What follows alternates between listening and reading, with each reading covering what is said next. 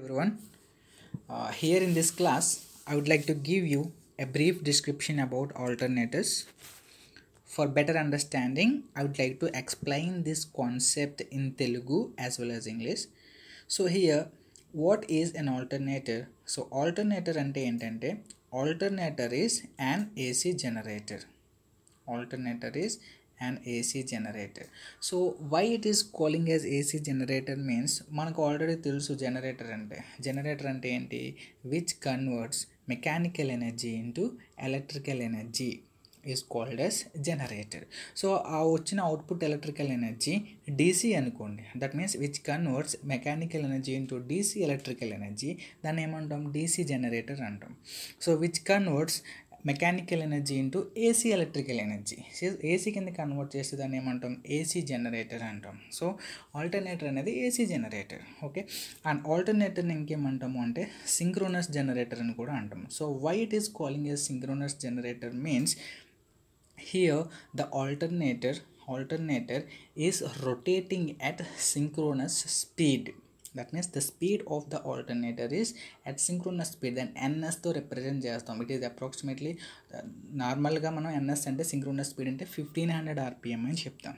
Okay, that means here the alternator is rotating at synchronous speed. So that's why this is also called as synchronous generators. So synchronous జనరేటరే కాదు, so ఏ machine అయినా సరే synchronous స్పీడ్లో rotate అవుతుంది అనుకోండి, దాన్ని synchronous machine అంటాం. అది motor అయితే సింక్రోనస్ మోటార్, జనరేటర్ అయితే synchronous generator. Okay, so synchronous speed కాకుండా వేరే స్పీడ్లో రొటేట్ అయితే దాన్ని ఎసింక్రోనస్ మెషిన్ అంటాం. ఓకే, సో ఆల్టర్నేటర్ అనేది synchronous machine, synchronous generator. Okay, so coming to the working principle of an alternator. So alternator works based on the principle of electromagnetic induction.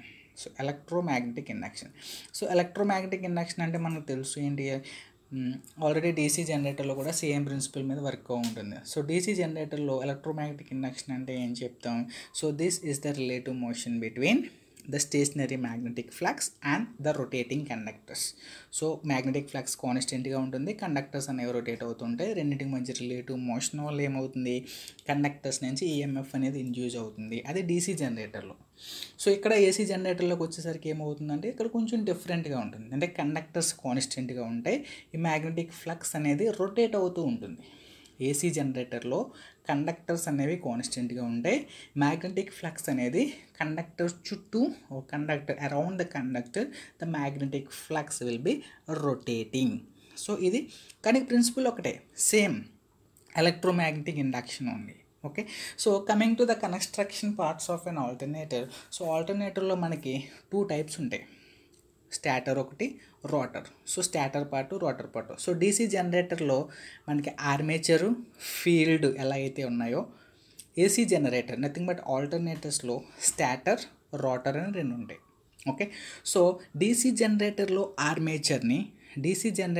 ఆర్మేచర్ని ఈ ఆల్టర్నేటర్లో స్టాటర్తో compare చేస్తాం. So DC జనరేటర్లో armature అన్న, ఆల్టర్నేటర్లో stator అన్న 2 ఒకటే. So ఇక్కడ difference ఏంటి, DC జనరేటర్లో armature అనేది rotate అవుతూ ఉంటుంది, కానీ ఆల్టర్నేటర్లో స్టాటర్ అనేది స్టేషనరీగా ఉంటుంది. 2 same.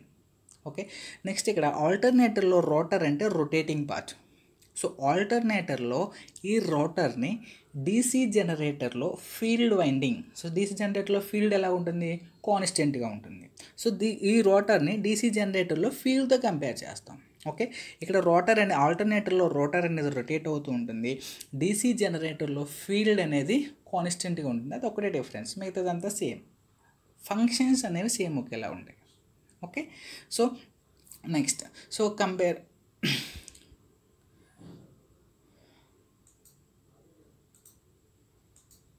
okay, so if you see, this is the comparison between the DC generator and the alternator. Okay, and all of you see this diagram. So ఇక్కడ ఈ diagram కనుక మనం అబ్జర్వ్ చేస్తే, ఓకే, సో ఇక్కడ ఇవి magnetic flux lines, magnetic flux lines. Okay, so ఇక్కడ magnetic flux lines అనేవి ఎలా ఉన్నాయంటే stationery magnetic flux lines. Magnetic flux lines are constant. So constant అంటే అది ఎక్కడికి వెళ్తుంది? ఫ్లక్స్ లైన్స్ కాన్స్టెంట్ అంటే ఆ ఫ్లక్స్ కరెంట్ వల్ల ప్రొడ్యూస్ అవుతుంది కాబట్టి కరెంట్ కూడా కాన్స్టెంట్. సో కాన్స్టెంట్ కరెంట్ అంటే ఏంటి? DC current. అంటే ఇది DC supply. So DC generator working principle ఇది. అంటే ఇక్కడ ఫ్లక్స్ కాన్స్టెంట్ కాబట్టి ఈ కాయిల్ ఏమవ్వాలి? కాయిల్ అనేది కంపల్సరీగా మూవ్ అవ్వాలి. అందుకే ఇక్కడ ఏంటి? Rotating coil. అంటే కాన్స్టెంట్ మ్యాగ్నెటిక్ ఫ్లక్స్ ఇన్ఫ్లుయెన్స్లో ఈ కాయిల్ ఎప్పుడైతే నీకు రొటేట్ అయిందో, ఈ కాయిల్ ఎప్పుడైతే రొటేట్ అయిందో ఏమవుతుంది? ఈ రెండింటికి మధ్య రిలేటివ్ మోషన్స్ వల్ల ఈ కాయిల్ నుంచి నీకు ఈఎంఎఫ్ అనేది ఇండ్యూస్ అవుతుంది. ఇది డీసీ జనరేటర్ వర్కింగ్ ప్రిన్సిపల్. ఇది డీసీ జనరేటర్ వర్కింగ్ ప్రిన్సిపల్. ఇదంతా DC generator working principle. Okay, ఈ సెకండ్ డయాగ్రామ్ చూస్తే ఇది ఏసీ జనరేటర్ వర్కింగ్ ప్రిన్సిపల్. ఈ సెకండ్ డయాగ్రామ్ ఇది AC generator working principle. So ఇక్కడ అబ్జర్వ్ చేస్తే ఇక్కడ కండక్టర్ అనేది కాన్స్టెంట్గా ఉంటుంది. ఇది కండక్టర్. ఓకే, సో ఈ కండక్టర్ ఎలా ఉంటుంది అంటే కాన్స్టెంట్గా ఉంటుంది. కండక్టర్ అనేది కాన్స్టెంట్గా ఉంటుంది. ఈ ఫ్లక్స్ను చూసారా? ఇది మ్యాగ్నెటిక్ ఫ్లక్స్. ఓకే, ఈ మ్యాగ్నెటిక్ ఫ్లక్స్ అనేది ఈ కండక్టర్ చుట్టూ రొటేట్ అవుతుంది. మ్యాగ్నెటిక్ ఫ్లక్స్ ఈ కండక్టర్ చుట్టూ రొటేట్ అవుతూ ఉంటుంది. అందుకే దీన్ని ఏమన్నాం? రొటేటింగ్ మ్యాగ్నెటిక్ ఫీల్డ్ అన్నాం. Rotating magnetic field. సో అక్కడ కండక్టర్ కాన్స్టెంట్గా ఉంటుంది. ఈ కండక్టర్ చుట్టూ రొటేటింగ్ మ్యాగ్నెటిక్ ఫ్లక్స్ అంటే ఏమవుతుంది? అక్కడ చేంజ్ ఇన్ ఫ్లక్స్ అనేది ప్రొడ్యూస్ అవుతుంది. సో చేంజ్ ఇన్ అంటే కండక్టర్ కాన్స్టెంట్, ఫ్లక్స్ చేంజ్ అవుతుంది. సో ఇలా రెండు ఇప్పుడు ఏమవుతుంది? రెండింటికి మధ్య రిలేటివ్ మోషన్ అనేది ప్రొడ్యూస్ అవుతుంది. So due to that relative motion ఈ కండక్టర్స్ నుంచి ఏమవుతుంది? నీకు ఈఎంఎఫ్ అనేది ఇండ్యూస్ అవుతుంది. ఇది మనకు ఏసీ జనరేటర్ యొక్క వర్కింగ్ ప్రిన్సిపల్. ఇది ఆల్టర్నేటర్ యొక్క వర్కింగ్ ప్రిన్సిపల్. రెండు ఒకటే. ఈ డీసీ జనరేటర్కి వచ్చేది కూడా ఎలక్ట్రోమ్యాగ్నెటిక్ ఇండక్షనే, ఇది కూడా ఎలక్ట్రోమ్యాగ్నెటిక్ ఇండక్షనే. కానీ ఇక్కడ ఏంటి? డీసీ జనరేటర్లో కండక్టర్ అనేది రొటేట్ అవుతుంది, మ్యాగ్నెటిక్ ఫ్లక్స్ అనేది కాన్స్టెంట్గా ఉంటుంది. కానీ ఏసీ జనరేటర్లో కండక్టర్స్ అనేవి కాన్స్టెంట్గా ఉంటున్నాయి. ఈ మ్యాగ్నెటిక్ ఫ్లక్స్ అనేది రొటేట్ అవుతూ ఉంటుంది. ఓకే,